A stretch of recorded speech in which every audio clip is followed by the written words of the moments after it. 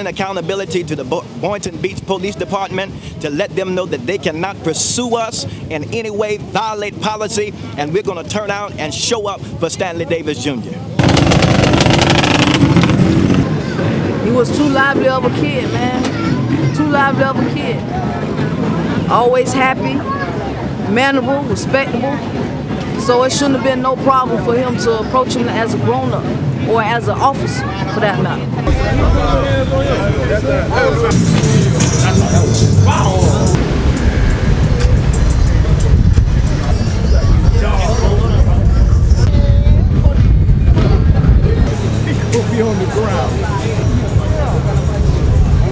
I'm Bishop Bernard Wright, current candidate mayor of this city, and we are fighting and standing up for justice for the family of Stanley Davis Jr., the mother, the community, and we're talking about two things here: justice for them and for this community, and on total absolute accountability of our police department, individually this person who committed this crime, and the city of Boynton Beach, individually respectively. And we're asking for this justice swiftly, and we're talking about it right now.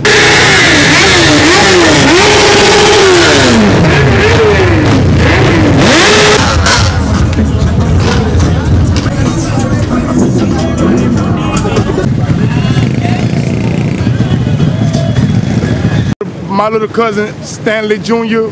was murdered by this officer on a dirt bike, which he didn't supposed to follow. He broke city protocol, and we're here today asking for justice for our family.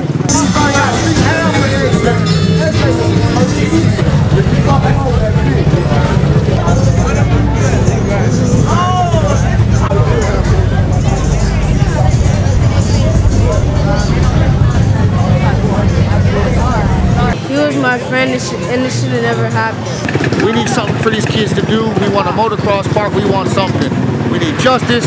We want something named in this young man, and we're going to ride for this young man all day long and continue to ride for this man until we get what we want for this kid.